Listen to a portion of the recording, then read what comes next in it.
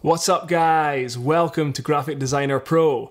In this video we'll show you how to create an eye-catching ebook mockup using Illustrator and a free Photoshop template. We've also created a free Illustrator template for setting up your artwork which you can download from the description below.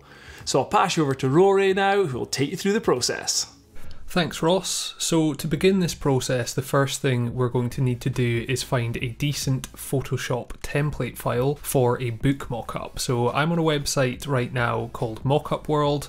We use this website all the time. It's a really good directory of free Photoshop mockups. You can find a lot of great things on here, but I'm just going to start by doing a search for book. And although we're talking about an ebook here, essentially the mockup we're creating is going to be that of a physical book. Now this is because something like an ebook is obviously a digital product, and by using a mockup of a physical book, it gives it a slightly more physical presence and it adds a bit more substance to the product. So as you can see, we've got tons of different mockups here, but we're just going to keep scrolling through until we find something that we like the look of. Now, you can obviously download any of these, and the principles we're going to be looking at in this tutorial will apply to really any other kind of book mockup as well. So this is the mockup we're going to be using in this tutorial today. This is quite a nice idea, the fact that we've got two books stacked on each other, and with a lot of these Photoshop files we actually have a lot of customization. So as you'll see when we open this up, we actually have the ability to remove one of the books and just feature a single book, so this gives us a little bit more freedom and customization. So I'm going to click free download, and that's going to take us through to the actual source of this mockup. And as you can see here, this is a website called Graphics Fuel. Now each mockup can be a different supplier, so be aware that it may take you through a different path to actually download it. But we're just going to scroll to the bottom and we have a download mockup button, and that will just start downloading automatically. So if I jump over to Photoshop now, we've opened up this mockup and this is what we get. Now one thing before I continue, you should always check the licenses with all of these mockups. Some will be free to use for personal and commercial work, whereas some will only be usable for personal work. So depending on what you're going to be doing with it, you should check the licenses first, and that way you're not going to have to worry about where you can use them. Now over on the right hand side we have our layers here, and you can see how this is set up. Now right at the top, this is the layer that we're going to be paying the most attention to. So it's where it says add book cover, and if you've seen our box mockup tutorial, this is working in a very similar way. This layer is essentially what's known as a smart object, which means if I double click on the thumbnail, we get taken through to essentially another file, but this is linked to our parent file here, and any changes we make to this artwork are going to get applied to our main file. So this is very clever, and this is how we're going to put this mockup together. Now to help with this, we have set up a free Illustrator template that you can use alongside this Photoshop template. So this is set up to the correct size for this mockup, and be aware if you're using a different mockup, it may well be set to a different size. So this isn't a one size fits all template, however you'll hopefully still be able to get a good idea of how we're using it. So as I say, this is set up to the same size as our book cover. We've set up a very simple example of a potential book cover. You'll also notice on the right hand side we have layers set up within here. We have a background, a text layer, and we also have a guides layer that's turned off by now, but this is just to add some rough margins so that you're not going too close to the edge of the cover. So you're welcome to use this and set up your own designs, and what I'm going to do from here is just export this so that we can bring it into Photoshop and use in our mockup. So I'm going to export this artwork now to bring into Photoshop by going up to File, Export, Export As. Within our template folder we have an exports folder, so I'm just going to double click into here. I can leave this as a PNG format, that's going to work fine for this example. I would recommend leaving this as either PNG, or you could equally select JPEG. As long as you're keeping the quality at maximum, it's going to work well. Now this is set up within an artboard. If you had multiple artboards you could specify them from here as well, but in this example we're only using the one artboard, so I'm just going to go ahead and click export. I can leave the resolution at 72 pixels per inch because that's what our Photoshop file is set up as, and I don't really need to worry about the rest of these settings. I can go ahead and click OK. So jumping back over to Photoshop, this is the file that we're wanting to drop our new artwork into. So I'm just going to grab my Finder window. We have our exports folder here, and as you can see within here we have our exported book cover, and all I need to do is click and drag this into my Photoshop file, and you can see this is already snapping to be the exact size of this file. I could delete the layers below. I can equally create more edits within here, so I could essentially grab my type tool for example and start typing some more text within here, and that's going to apply as well. However, I'd recommend creating your graphics within Illustrator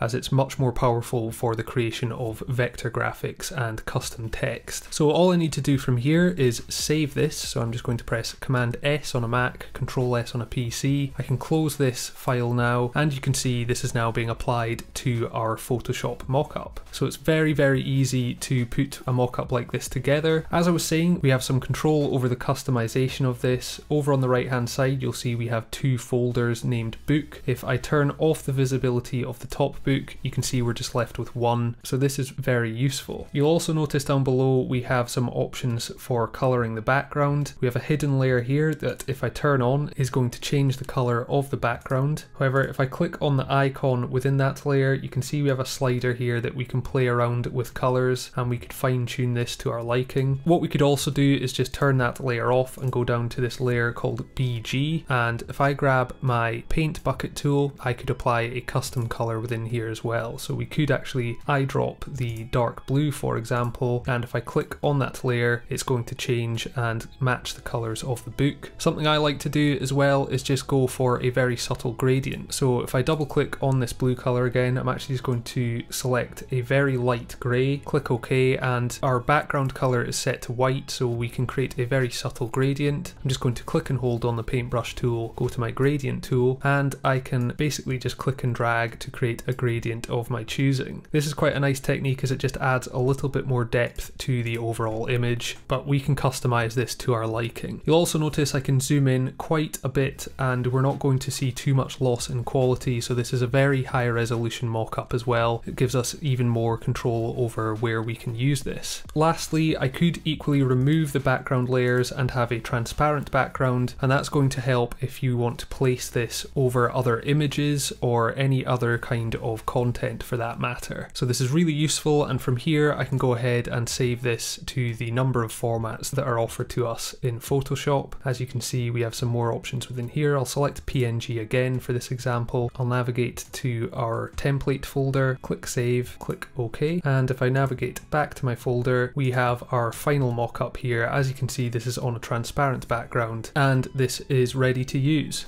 So there you have it. By using these template files, it's simple to create a quality looking ebook mockup in a few easy steps.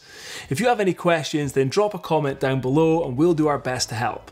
And if you want to learn more about graphic design, we've created a free 1-hour training where you'll discover the top 5 secrets of successful designers, which saves you the hassle of having to figure it all out for yourself.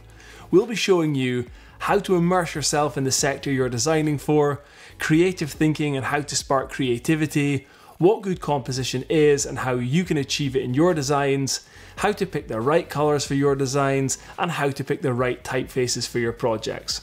So if you're serious about leveling up your design skills, then make sure to sign up for the next free webinar. Space is limited and these events always fill up fast because they're significantly better than the information others charge you for, and ours is free.